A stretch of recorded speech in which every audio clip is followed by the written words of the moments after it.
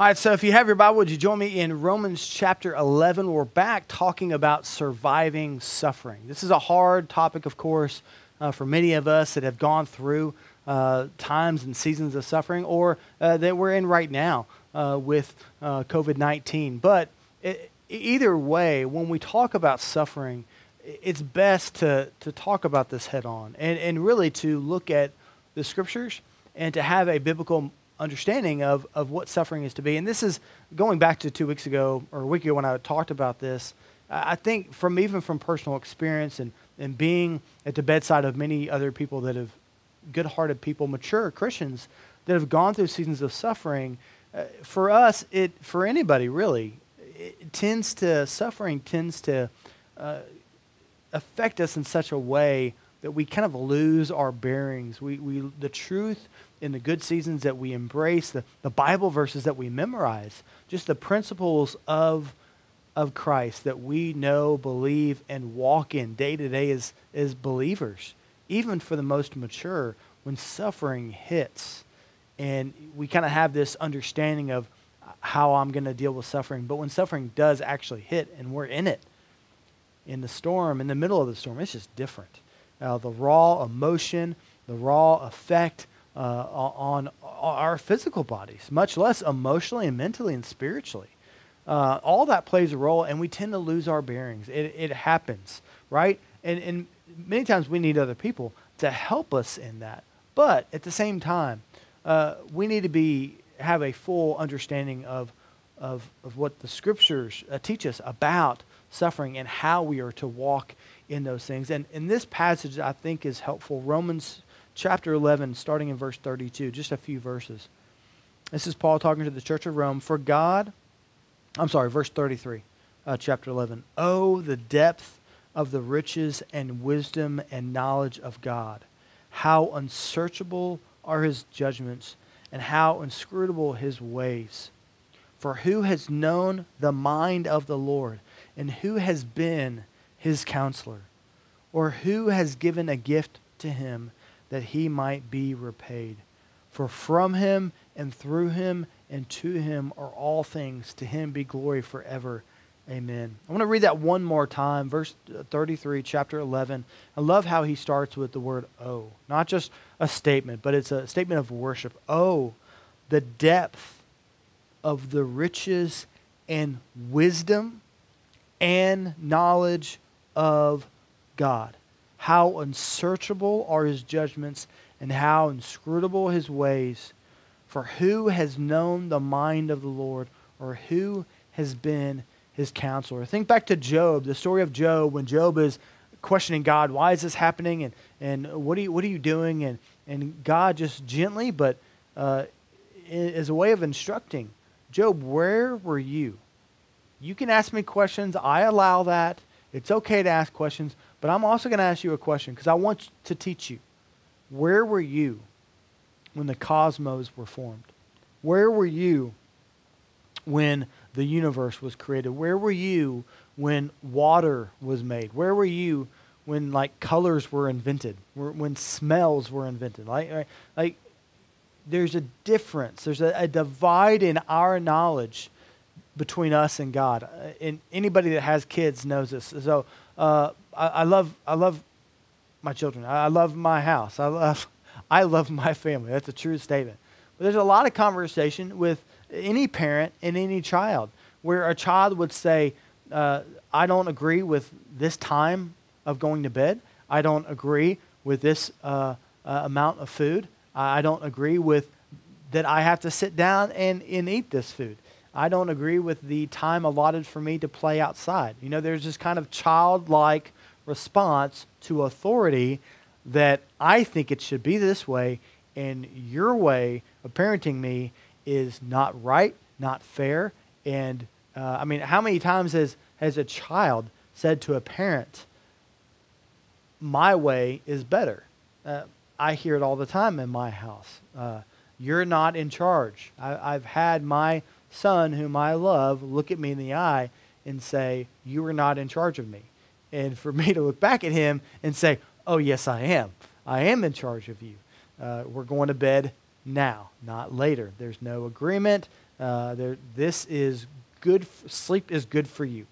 It's good for your mother and dad, but it's also good for you. It's not good for you to stay up late. But in his mind, as a 5 to 6, 6-year-old, he thinks it's good, and it's not. Eating sugar and ice cream all the day long before going to bed is not good. It's not healthy. But in his mind, he's convinced it is. So if that is the divide of a 6-year-old and a grown parent, how much more is the divide between us and the sovereign God of the universe? Listen, my point is this, and I think Romans 11 is speaking to this as well. Oh, the depth and riches and wisdom and knowledge of God. It's clear and it's true that God is going to allow and author some things to happen in the universe and in our own personal world where we are 110% convinced that this is not good. We are 110% that no good could ever come from this. And the actual truth is that God is allowing it for a good reason. Now, when we think about that, you should think, well, what about this and what about this? And how could anything good come from this? And there's all these examples we come up with. And to any human mind, it seems, how could anything good? There's no possible way. You're telling me that God would allow that? You're telling me that God would allow that something good can come out of that? You are sick and insane and unstable. But the truth is that we worship a God for a good reason. He's other. His way of thinking is different. His way of doing things is drastically and radically different. Let's just pretend for a moment. Let's all be heretics for 1 second. If you are God and I'm God, and you control everything, you control every leader, every president, every governing society on the whole world. You have a plan, and you are guiding things into your plan and into your will. You have a plan. You have a future that you want to see happen.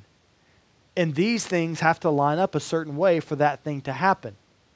That's God. God is not a God who's in heaven going, well, I'll just let things play out and we'll eventually get to where I want to be. No, God has a purpose and has a will and has a plan. So there's things that have to line up for that plan. That's just part of it. Well, if you're God and you're orchestrating those things, well, then there's going to be things that you say that people just don't understand. I mean, if you're a leader or you're a business owner or you have anybody that works underneath you, you for sure have come into the season or the day or the hour or the time or whatever, the week, where you go, look, this is a decision I'm making and it has to happen. And everybody goes, what? That's insane. Why in the world would we do that? But you having other conversations with your bosses, there's a whole understanding of this is how, for this reason, this has to happen, right? I mean, we're facing that right now in this pandemic, that our leaders that we trust in government, whether it's the state or our nation, get together. They see the facts. They see the data. This has to happen for this number to get better. For this to go like this and this, then these things have to happen. And of course, you have a society of people that go, absolutely not. That's crazy, right? Well, it may seem crazy, but the truth is these things have to happen. These things have to take place. So if that's true of the human, how much more is it with the God of creation and the God of our future? There's going to be things that take place in our life and in our world that we think is not right and not good, but God has a different plan. We need to remember that in times of suffering. Now, that sounds kind of cheeky. That sounds kind of, just trust in the Lord and just kind of lean on Him, but He's not really there. And, something good will come from this and it's going to be okay. Of course, you don't want to hear that in the time of suffering, but at the same time, it is true. So this is what people ask that don't believe in God. They go, if God is good and God is great. So if you're going to be God, if God is God at all, then he has to be good and he has to be great. He has to be, if he is powerful enough to stop evil, bad things from happening. And if God is good enough that God doesn't just sit back and he's entertained by people suffering, right? We don't believe that. God is not, he doesn't sit on his throne and he's entertained by suffering. That is certainly true. He's not entertained by that. In fact, we see Jesus with Lazarus' death, he's weeping and grieving along with Mary and Martha in the Gospel of John. So he's not entertained by suffering, but he does allow it. And so people would say that oppose God and the thought of God and the belief in God, if God is good enough to stop it and he's great enough to stop it, then why does he allow evil in this world? And they'll even stretch it to say that it's pointless evil. Why would God allow pointless evil to happen? Now, this is where we need to face this head on and be truthful. That God does not allow pointless evil. Now, immediately that should rise up in any person that has any kind of thinking at all, right? Would say, well, what about this situation? What about this situation? What about this happening over in Nigeria? What about this happening over in China? Why no good could ever come from that? Why would God allow this in my life? No good could ever come from that. As hard as it is to imagine, we're just not in a position to be able to tell that. So think of the worst example. Think of World War II, Civil War. Think of just the worst things imaginable that we know from history. 9/11, tragic events. I mean, horrific events that just as bystanders, maybe some of us were not directly affected by, but just by bystanders being affected by it, were horrific. Just awful, awful times in history. 10, 20, 30, 50 years down the road from that event, let's say it here because we're on camera. So a terrible event happens in history.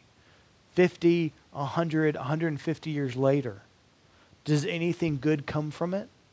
Well, if one good thing comes from it, we can understand and see that it's not pointless.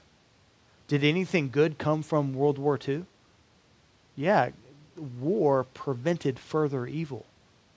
And some people will say, oh, here we go. That's just the greater good kind of speech. Well, you can just say that and you can just pass it off as that. That doesn't make it any less true. That if the death of Adolf Hitler and the war against Nazi Germany we call bad and horrific and even evil was allowed to stop a greater and further evil, which is certainly true, then it's not pointless evil anymore. And so you can look at World War II and say that, but when it's happening in your world. So in Birmingham, I followed the weatherman James Spann, great godly guy, serves at a church in Birmingham, volunteers in a children's ministry. Actually, a really interesting guy and great Christian man. But he's also, I think, a good weather guy too. And so he says it like this when it comes to right now, like springtime storms and tornadoes. Everyone asks the question when storms pop up, hey, is this going to be like April 2011 when the whole state was affected? And he says it like this: no, but if a tornado comes down your street, it is April 2011. So if World War II, World War III may not happen in your lifetime, hopefully. But if death and suffering happens to you, it is World War III. Suffering is almost in some sense relative. If it happens to us, it is a war. If it happens in our family, it is suffering, it is destructive. But yet, it doesn't make it any more or less true. It may feel a certain way, But the truth is God may have reason, one, to prevent further evil, or for a greater purpose and greater good. So, like me, my father died of cancer. Horrific thing. Why would God allow that? Why would God allow cancer in the first place? But right now, my God is in glory in a perfect body and not suffering at all. So, again, the world would say, well, that's just the Christian leaning on the crutch. And that's just what you should say. That's what all Christians say. That doesn't make it any less true. If heaven exists, and we believe it does as Christians, and a believer, Paul says it is better to be out of the body in the presence of the Lord. Jesus says to the thief on the cross, today you will be with me in paradise. That's not language of any kind of soul sleep or kind of in intermediate state. That's today you will be with me in paradise. Well, paradise sounds pretty good as opposed to cancer on a fallen world and in a fallen planet and society. So we don't see it from that vantage point, but that doesn't make it any less true. There are things that God does allow in our lives and in our world to, one, for a greater purpose and greater good, and two, to defeat and make sure a greater evil does not happen. I am sure that in your life, just like in my life, you can see, even in teenage years or in our 20s where we just thought it was the end of the world was happening. But the longer we lived, I'm glad that happened. I'm glad God did that. I don't rejoice in that, and I don't want that to happen again. I certainly don't want to go through that again. But I do see years down the road, yes, I see the fruit and the good behind that. We also, like we talked about a couple weeks ago, we live in a cursed world. We live in a broken world. Our bodies are breaking down. But again, for the Christian is the only person that can say the future is going to get better. Our best life is not now. Our best life is to come. And so when it comes to suffering and it comes to facing suffering head on, one of the things that we need to remember that a lot of people believe that God is sovereign and God is in control. But we as Christians, there's a difference between believing that on paper and saying in the Sunday school class, yes, I believe that God is sovereign and in control. But in the moments of suffering and pain and heartache, trusting. I don't understand it all, but God is in control, and I'm trusting in that. That's what we need to believe.